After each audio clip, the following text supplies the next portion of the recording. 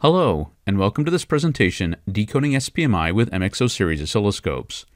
In this presentation, we'll show you how to use Rohde and Schwarz MXO series oscilloscopes to decode the System Power Management Interface, or SPMI protocol.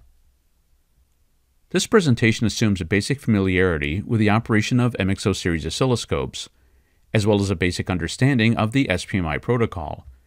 If you're unfamiliar with either of these topics, or if you'd like a brief review, you might want to watch the presentation Getting Started with MXO Series Oscilloscopes and/or the presentation Understanding SPMI before beginning this presentation. Rohde and Schwarz MXO Series Oscilloscopes support a wide variety of serial decodes. Decoding SPMI is enabled by software license K550. Decoding can be performed using analog channels or logic/digital channels. Note that digital channels require the MXO B1 option as well. In addition to decoding and displaying SPMI serial data, the MXO also supports numerous other useful SPMI decoding functions, such as filtering on frame or command type and exporting captured frames in different formats. The first step in decoding an SPMI bus with the MXO is to select Bus from the list of items in the bottom right corner of the screen. Then select SPMI from the list of available protocol types. This will also create a small box labeled SPMI in the signal bar near the bottom left corner of the screen.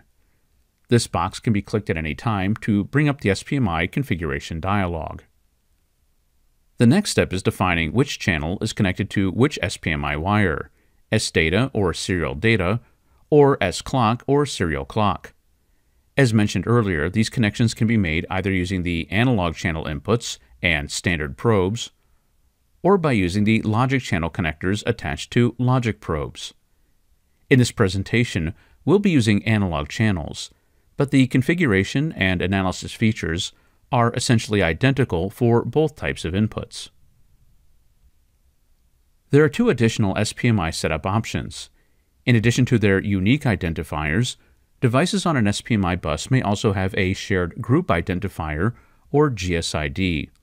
If Use GSID is set to On, a specific GSID can be entered. The second option is a glitch filter, which can be used to filter out glitches or short-duration voltage spikes on the bus. In this case, the glitch width is also user-configurable. Before enabling the decode, it's always a good idea to visually verify waveforms and channel settings. A common issue in serial decoding is incorrect vertical and horizontal settings, such as the wrong time base or the wrong volts per division setting. In this example, the channels connected to serial clock and serial data both have appropriate vertical and horizontal scaling. The signals are on screen, and the time base is long enough to capture one or more SPMI frames. The auto set function of the MXO can also be very helpful when configuring the vertical and horizontal systems. Another potential issue is too small of a sample rate. A sampling rate of at least 2.5 times the DUT clock rate is the standard recommendation for serial data decoding.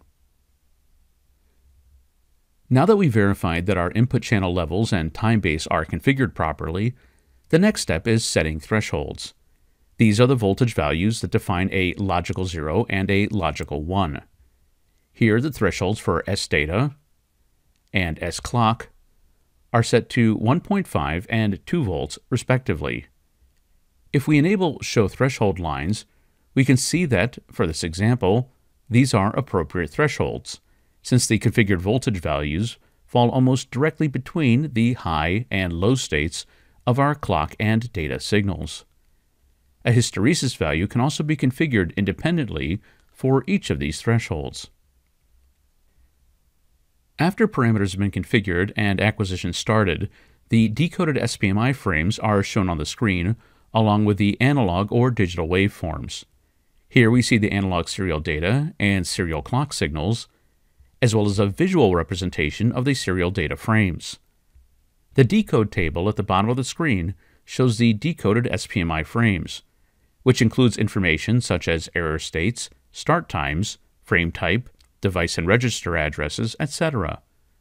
Clicking on a frame shows a detailed decode of each element of the selected frame. One useful feature in the display options is zoom coupling. When zoom coupling is enabled, selecting a row in the decode table zooms in on that frame. For example, here we've clicked on frame 5 in the decode table, and the MXO zooms into that particular frame, showing both the analog S-data signal in green, as well as the individual SPMI fields, such as the sequence start condition, subaddress, ID, parity bit, etc. Data in the MXO's decode table can be displayed in a variety of formats. These include hexadecimal, octal, binary, ASCII, etc. The format can be changed both during and after decoding. Filtering can be applied to the decode results so as to display only frames which match user-defined conditions.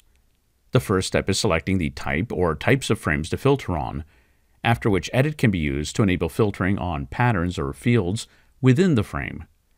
The field values can be specified in various ways, including the use of X for don't care.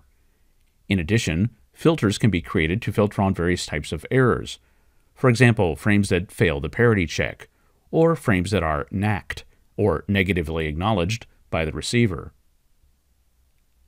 Let's look at a simple example of filtering. After we deselect everything except the extended write and extended read frame types, the decode table shows only results for these two types of frames. Recall that we could use the Edit button to the right of each frame type to filter on specific address or data values within these frames as well. Decoded results can be exported by choosing Export from the SPMI menu. The supported export formats include HTML, CSV, XML, and Python. The CSV example here shows the type of data included in the export. Timing and summary information is provided line by line, followed by the decoded values for each individual frame. Let's end with a brief summary. SPMI decodes on MXO series oscilloscopes are enabled by the K550 option. Connections to the device under test can be made using either the scope's analog channels and/or using logic channels. Both analog waveforms and decoded serial data can be displayed simultaneously. Decoded frames are shown in a decode table in per frame and per field formats. It's also possible to filter by frame type or frame content. Decoded serial data can be exported as CSV and other data formats. And finally, remember that it's usually a good idea to check basic oscilloscope settings, such as levels, thresholds, time base, etc., before starting decodes. This concludes our presentation, Decoding SPMI with MXO series oscilloscopes. If you'd like to learn more about serial protocols, decoding serial signals, or Rohde and Schwarz oscilloscopes, please see the links in the video description. Thanks for watching.